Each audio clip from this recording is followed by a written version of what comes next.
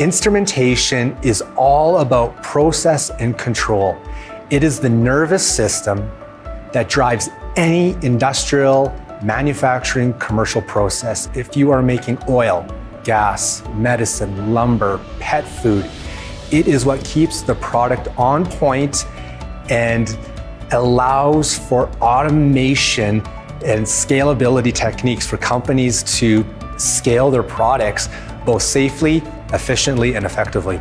If we're dealing with a pipeline, let's say, and there's something flowing through, we don't know the temperature, we don't know the flow, we don't know the pressure, we don't know anything about this other than the fact that it's full with something. So we provide those instruments on the pipeline to measure and control whatever is flowing through. So when people ask me about instrumentation, that's usually one of the ways I describe it.